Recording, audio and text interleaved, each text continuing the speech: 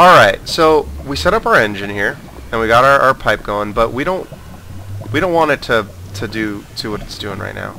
We want it to be able to generate power on its own. So now we can do that.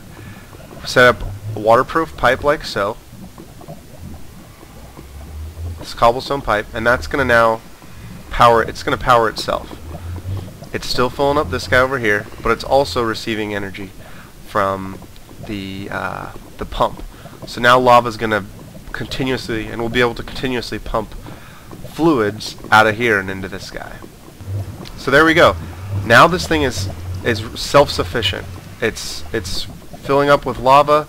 It's to continue to power our engine, and we're filling up our tank here.